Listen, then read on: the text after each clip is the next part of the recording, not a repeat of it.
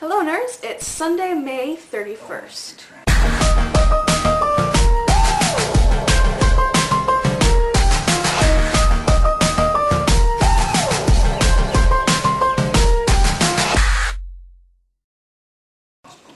So, we'll be getting to Shakespeare in a second, but first I have a story that, I think he'd kind of approve of. So, this random girl goes to a very, very private school. Recently, the principal and teachers' council released a list of books that they aren't allowed to read. I need to read this part off my computer so I don't miss any of the titles, but they include The Perks of Being a Wallflower, which Audrey, I believe you read a while ago and enjoyed, his Dark Materials trilogy, Sabriel, The Canterbury Tales, Candide, The Divine... Candide. The Divine Comedy, Paradise Lost, The Godfather, Interview with the Vampire, The Hunger Games, The Hitchhiker's Guide to the Galaxy, which I really can't think of anything wrong, A Connecticut Yankee in King Arthur's Court, Animal Farm, The Witches, Shade's Children, and lots more. Now, the girl likes most of these books and owns most of them as well.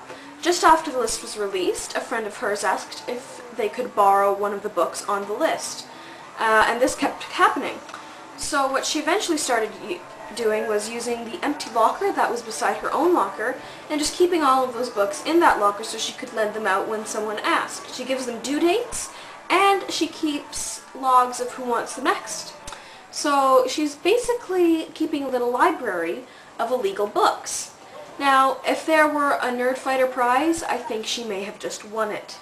Now for Shakespeare!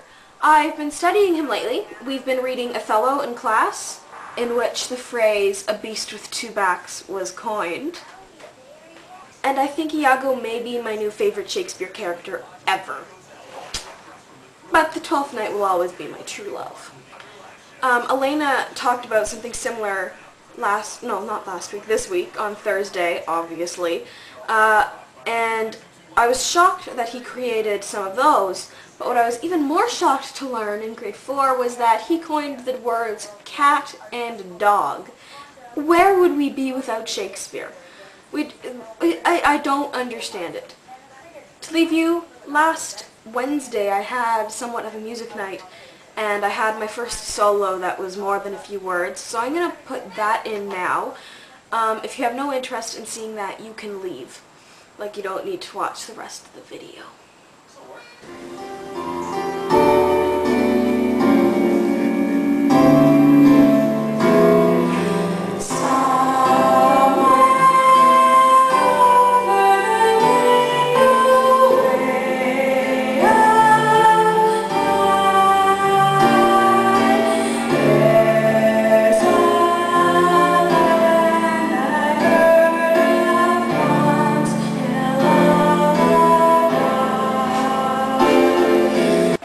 Quick fact, Shakespeare had an unlucky 13 suicides throughout his plays. I found that amusing.